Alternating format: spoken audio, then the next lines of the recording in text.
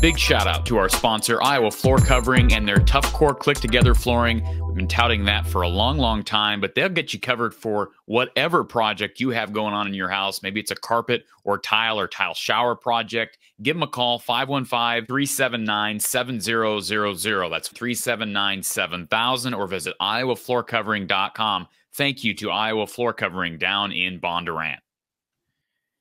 Pleased to be joined by Eliot Clough of Rivals. Eliot, good friend of mine. He's on the Iowa Beat, hardworking guy. And this is what, year number 2 officially for you on the Iowa Beat, Eliot? I lose track of time now.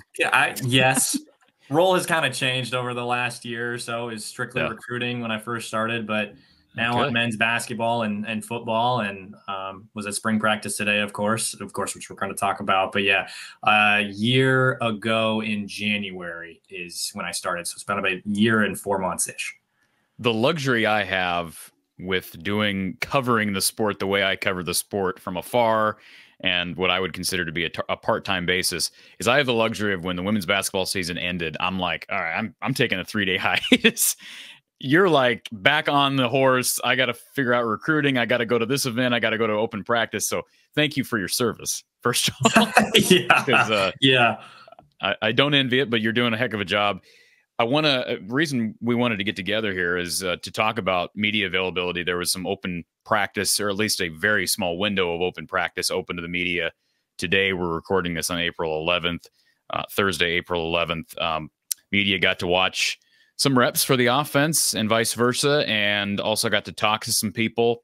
Always insightful stuff. I think the big thing, you tweeted out some stuff throughout the day that I was responding to as I saw it come in.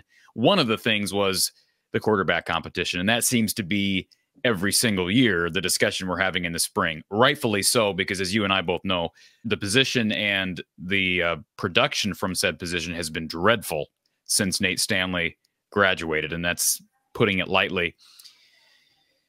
I mean, I'll just put the banner up here. People can react to it. It appears that the staff is telling us that Deacon Hill is far and away the better option over Marco Lainez. Now, we've still got a week and a half left of practice. We're going to get an open practice that's open to fans and the media on April 20th. I'll be there and hopefully be able to get a sense of where this battle is. But what do you take away from some of the things that were said and what you were able to see from the quarterback position today? Well, what I'll say is that for those, I'm assuming they know what you're alluding to. Today, Deacon told media that he's been taking the majority of the snaps at the one. That's what we saw in practice today as well. He was getting reps with the ones, and we got 20 minutes of time at practice. So again, take some of what I say with a grain of salt, just because of how much I was able to see. It's a small sample size. And I mean, you know how much this staff values experience, right? Whether it's positive experience or negative experience. And that's probably what they're leaning towards here with Deacon. Also, whether it's positive or not, KF likes how guys can command a locker room. And Deacon can do that too. Deacon's very personable. I like Deacon a lot. The thing here with Marco is the lack of experience. We haven't really seen him throw a consistent ball. Not that we've necessarily seen that from Deacon, though we know he has a cannon. And Kirk is going to go with what he's familiar with, and that's Deacon Hill. And Tim Lester is going to have influence on that, right? Like any coach will with their head coach, but the head coach is ultimately going to make the decision. Do I see why, or can I put 2 and 2 together as to why Hill is apparently QB1, right? QB1 right now. QB2. Yes and no, because I think it is the familiarity. I think that's just what KF goes back to, right? I mean, I think that's almost his MO. And at the same time, we have to look at this from a vantage point of, okay, Cade's going to be expected to be back in June. Like, Deacon isn't expected to be QB1, though it almost seems inevitable that Cade's going to get hurt as well. Of course, you don't want that. Of course, you don't want to say you expect that, but he's been hurt 3-4 years in a row now. So as much as you've talked about the portal with Mark, our friend Mark, and as much as we've talked about the scholarship issue of them being over, which they still are, you have to, there's no ifs, ands, or buts about it. You have to go get a QB2 in the portal. Because there's tiers, right? People can put players into tiers, and it's not even like Cade is 1A amongst quarterbacks in the country, right? Cade's, I would say, an average to slightly above average college quarterback. And then there's like 4 tiers, and then there's Deacon Hill. I was doing some research for an article today, and Deacon literally ranked last in passing efficiency in the country this last season, 106th. It's not even close, is it? Is it even close? So. I didn't look at the measurements, but I did 106th. And the passing, they ranked in passing offense 127th. And the only teams that were below him were like Air Force, who runs a triple option. So now it should be made clear that neither one of us is ripping Deacon Hill. And I have always said I place a large amount of the blame, not just with Deacon Hill's struggles, Spencer Petras' struggles, etc., on who is coaching that position. That's my opinion. I don't want to make Brian Ferentz the scapegoat, but these are kids that you see a trend from individual to individual. I go back to coaching. And so Tim Lester should be given a chance to develop each and every one of these kids, even though they're not his recruits, Eliot. And you mentioned that before we started recruiting. My only issue, and we're not there every day, the first thing you said, experience. So let me be devil's advocate for all the fan, or I should say for in behalf of the fans that are frustrated, even by your simple tweet today, and it's not your fault, but here's the tweet. You said, Deacon Hill's getting reps with the ones at quarterback, spoke with Deacon in media availability following practice, told me he's receiving the, quote, majority of the reps with the ones, quote, if not all of them.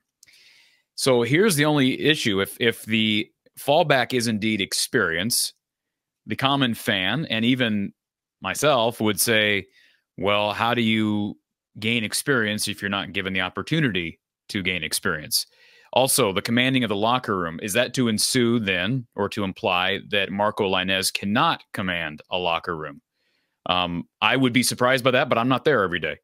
Now, as it relates to his throw, I know Chad Leistiko tweeted something out today and used the term ugly ball as it relates to the Marco Lainez spiral, I guess. You guys got about 5 minutes of exposure, I think, to practice today, or to throwing drills, I guess. Maybe he does have I know that's the common narrative on social media and on the message boards. I don't know where these things start, if it's people leaking it from within the program. That's been the narrative, the popular narrative all spring, that Marco Lainez can't throw. And it doesn't help that he went 2 of 6 against Tennessee in the Citrus, or 2 of 7 against Tennessee in the Citrus Bowl. That doesn't help. So I guess the reason I'm kind of ranting here for a second, Eliot, is because assuming all this is true, and Marco's got excellent legs, but he can't throw, he can't hit the broadside of a barn.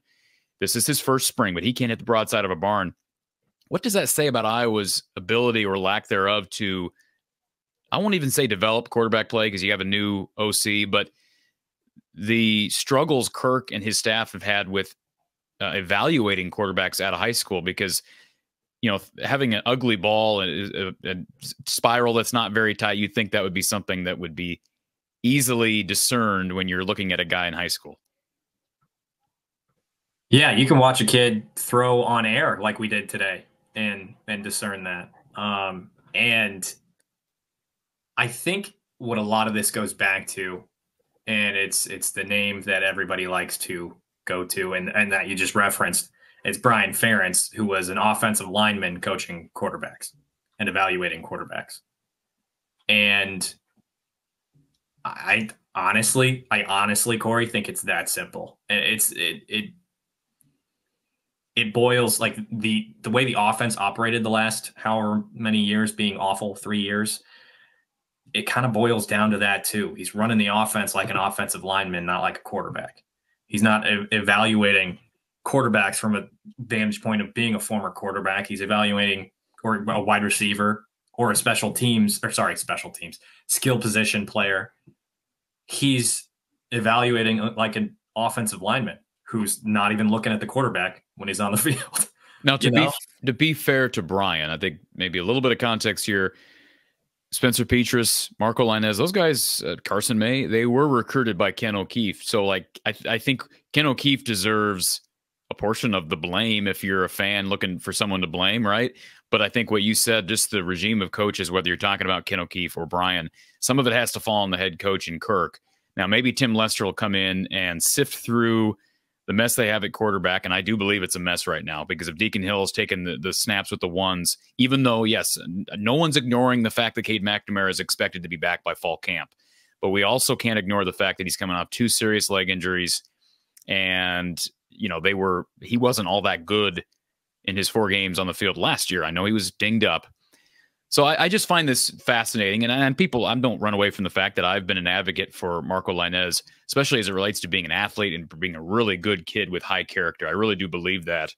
And I hope he gets it figured out with his arm because I think from a dual threat perspective, he's as electric as Iowa's had since maybe Brad Banks with his feet. But again, you got to be able to throw the football. So we'll see. April 20th will be some good indicators.